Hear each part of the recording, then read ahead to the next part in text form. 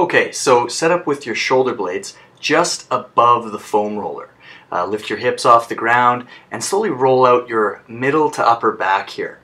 So I'm rolling to just below my shoulder blades into the bottom ribs and then right above my upper back there. Just a few sweeps, get out the creaks and cracks there. Then I want you to hold your shoulders and sort of cross over your elbows here.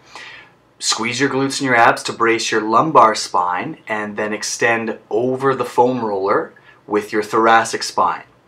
And switch arms there. I did 3 reps with the one way and now I'm going to do another 3 reps this way just to create symmetry with the movement.